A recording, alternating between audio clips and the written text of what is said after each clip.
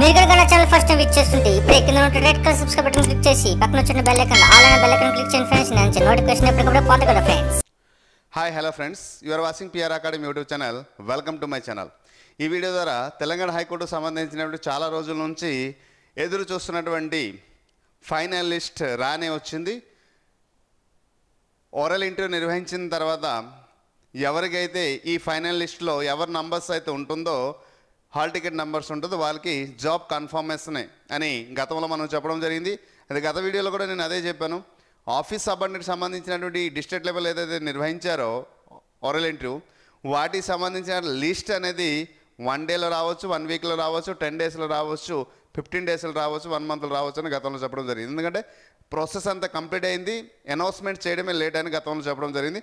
అదేవిధంగా వెబ్సైట్లో అయితే పెట్టడం జరిగింది. So this is the final list గురించి మనం ఈ వీడియోలో క్లియర్గా తెలుసుకుంటాం మిత్రులారా. మరి ఎవరైతే సెలెక్ట్ అయ్యారో మన పిఆర్ అకాడమీ నుంచి హార్ట్లీ కంగ్రాచులేషన్. ఎందుకంటే బిగినింగ్ నుండి మన ఛానల్ అలా ఫాలో అవుతూ కంటిన్యూగా నిరంతరం మన ఛానల్ని మనకి నమ్ముకుంటూ ఇంతవరకు ట్రావెల్ చేశారు. సో వాళ్ళందరికీ మనస్ఫూర్తిగా కంగ్రాచులేషన్ తెలియజేస్తున్నాను. మరి ఇంటర్వ్యూ వరకు వచ్చి, ఓరల్ ఇంటర్వ్యూ వరకు వచ్చి ఒక జస్ట్ పిన్ పాయింట్ దగ్గర సెలెక్ట్ కాని వారందరికీ better luck to next time. ఎందుకంటే మళ్ళీ నెక్స్ట్ నోటిఫికేషన్ అయితే ఉంది. ఆఫ్టర్ ఎలక్షన్ అయితే ఉండే అవకాశం ఉంది. బిఫోర్ ఎలక్షన్ అయితే మనకి అంత దగ్గర డ్యూరేషన్ అయితే లేదు, కానీ ఆఫ్టర్ ఎలక్షన్ అయితే మనకి ఖచ్చితంగా నోటిఫికేషన్ అయితే ఉంది. ఎందుకంటే ఎలక్షన్ హంగవన్ కోడ్ వచ్చింది కాబట్టి మరి నోటిఫికేషన్ అయితే ఉండదు. సో మనకి ఏంటంటే ఇప్పుడు ఆఫ్టర్ ఎలక్షన్ అయితే ఖచ్చితంగా మళ్ళీ దాదాపు 50 కోట్లకు అదనంగా యాడ్ చేయడం జరిగింది. అలాగే గతంలో మన మినిస్టర్ గారు హరీష్ రావు గారు కూడా 1700 పోస్టులు ఉన్నాయి అనేసి మెన్షన్ చేయడం జరిగింది.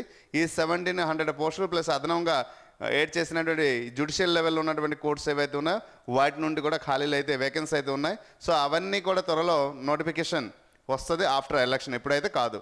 మరి చూద్దాం. ఇక్కడ చూడండి క్లియర్గా మెన్షన్ చేశారు. ఏంటి మెన్షన్ చేశారు అంటే those who are selected, those who are ప్రొసీజర్లో declare the provision selection for the candidate bearing following the hall ticket numbers for appointment to the post of office subordinate. So వీళ్ళందరికీ office సబార్డినేట్కి appointment ఇవ్వడానికి సిద్ధంగా ఉంది అనేసి ఇక్కడ క్లియర్గా mention చేయడం జరిగింది. So clear, I hope you understand. ఇక్కడ ఎవరైతే సెలెక్ట్ అయ్యారో సో డిస్ట్రిక్ట్ వైజ్ ఆదిలాబాద్లో చూడండి 3 to 5 to 7 అలాగే ఉన్నటువంటి కుమరం భీంలో ఉన్నటువంటి ఈ పీడిఎఫ్ అనేది మన ఏదైతే గ్రూప్ ఉందో వాట్సాప్ గ్రూప్, ఆ గ్రూప్లో పోస్ట్ చేయడం జరుగుతుంది. అలాగే మంచిర్యాల ఎక్కడ కూడా మీకు స్క్రీన్లో కనిపిస్తుందో ఒకసారి చూడండి. అలాగే నిర్మల్ ఎన్ని డిస్ట్రిక్ట్లు ఇచ్చిన మొత్తం చూపిస్తున్నాను. సో మన నిజామాబాద్, అలాగే కామారెడ్డి, మెదక్, సిద్దిపేట్, అలాగే Sangareddy, next coming to the point Khammam.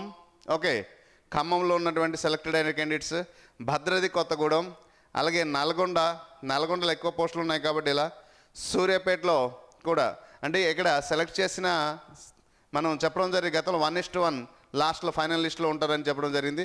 Suryapet అయిన తర్వాత యాదాద్రి భువనగిరి, తర్వాత వరంగల్, హనుమకొండ, జనగాన్, జయశంకర్ భువనపల్లి. Okay, Jayashankar Bhuvanapalli, then Mulugu.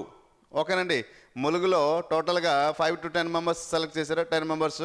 అలాగే మహబూబాబాద్, అలాగే మహబూబ్ నగర్, వనపర్తి, అలాగే Jogulamba Gadwal, so Nagar Kurnool, next Narayanpet, Karimnagar, Peddapalli, Jagtial 28, Rajanna Sircilla 29, so 30 రంగారెడ్డిలో ఎక్కువ పోస్టులు ఉన్నాయి. సో సెలెక్టెడ్ క్యాండిడేట్స్ ఎక్కడ లోకల్ నాన్ లోకల్లో మీరు సెలెక్ట్ అయ్యారనేది మీ హాల్ టికెట్ నంబర్ బట్టి మీకు అర్థమవుతుంది తప్ప ఇంకోటి అయితే అవకాశం లేదు. సో క్యాండిడేట్కి ఇక్కడ చూసుకోవాల్సిందే.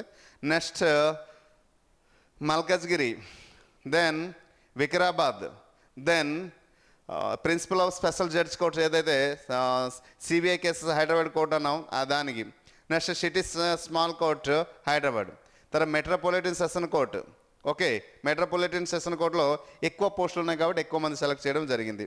దాని కాబట్టి సిటీ సివిల్ కోర్ట్ హైదరాబాద్, ఇక్కడ కూడా ఈ దీంట్లో కూడా ఎక్కువ పోస్టులు ఉన్నాయి కాబట్టి నోటిఫికేషన్ టైంలో ఎక్కువ మందికి ఇక్కడ సెలెక్ట్ చేయడం జరిగింది. క్లియరా? So, the provisional selection of the above candidates strictly subject to the satisfaction of the eligibility criteria such as the education qualification, community reservation and the local status according to the Telangana Public Employment Organization of the Social Cadre and regulation of the direct recruitment order 2018 wide GMO 124. ఇక్కడ mention చేసినటువంటి ఉద్దేశం ఏంటంటే ఈ selection చేసినటువంటి candidates ఎవరికైతే ఉందో వారికి ఉన్నటువంటి స్ట్రిక్ట్లీగా ఎడ్యుకేషన్ క్వాలిఫికేషన్ మరియు ఎలిజిబిలిటీ ఉన్నటువంటి ఎలిజిబిలిటీ ఏమో ఎడ్యుకేషన్ క్వాలిఫికేషన్ కమ్యూనిటీ అంటే బీసీఏ బీసీబీ బీసీడీ ఏదైతే ఉన్నాయో వాటిని ఏ ఆర్గనైజేషన్ రూపంలో అంటే మనకి తెలంగాణలో ఉన్నటువంటి జియో నంబర్ ఏదైతే ఉందో 2018 దాని పరంగా ఈ రిక్రూట్మెంట్ ప్రాసెస్ అనేది చేయడం సెలక్షన్ చేయడం జరిగిందని ఎక్కడ మెన్షన్ చేశారు. ఒకవేళ ఎక్కడైనా కనిపించింది ప్రాబ్లం కనిపించింది దాని మీద మీరు కూడా యాక్షన్ తీసుకోవడానికి కూడా అవకాశం ఉంది.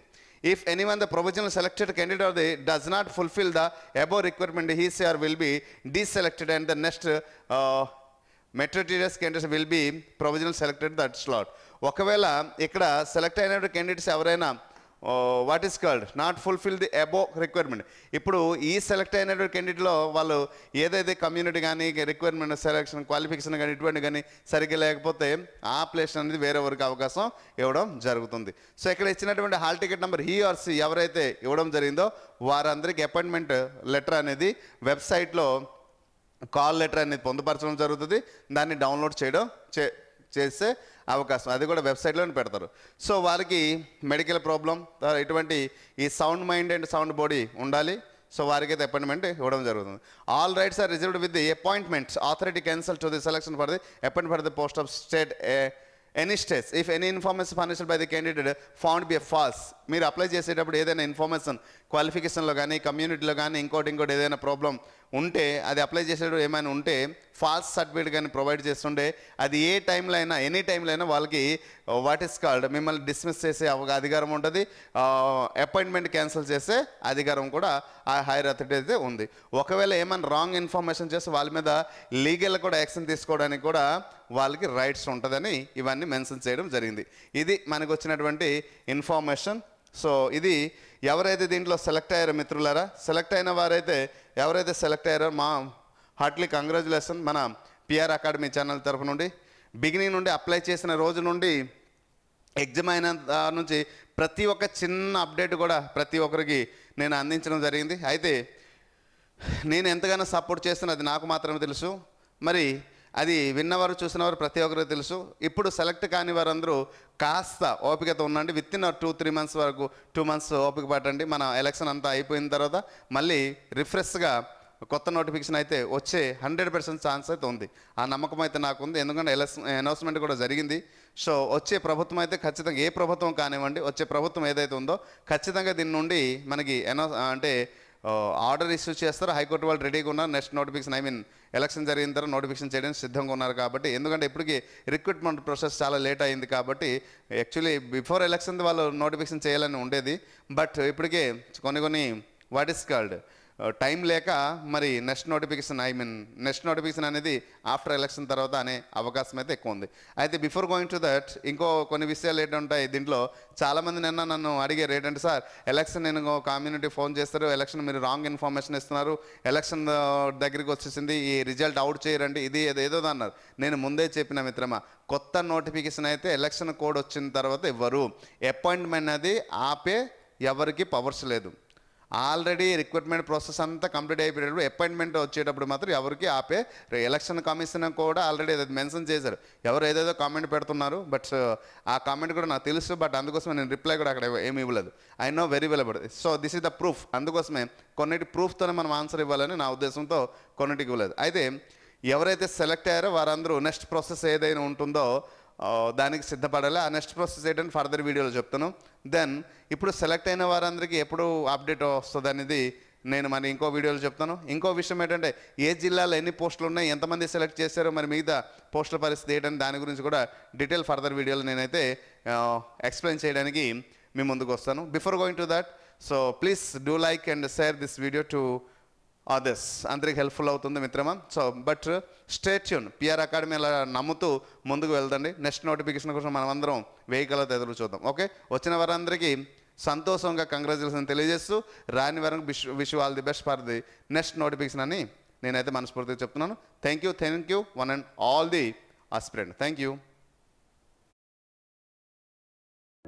హాయ్ ఫ్రెండ్స్, మీరు ఇక్కడ నా ఛానల్ ఫస్ట్ టైం విజిట్ చేస్తుంటే ఇప్పుడు కింద ఉంటుంది red colour subscribe button click చేయండి. పక్కన వచ్చేటువంటి బెల్ ఐకాన్ క్లిక్ చేస్తే నేను అందించే లేటెస్ట్ అప్డేట్ మీరు ఎప్పటికప్పుడు నోటిఫికేషన్ ద్వారా అయితే పొందగలరు ఫ్రెండ్స్. అలాగే నా యాప్ని కూడా డౌన్లోడ్ చేయండి ఫ్రెండ్స్. Thank you.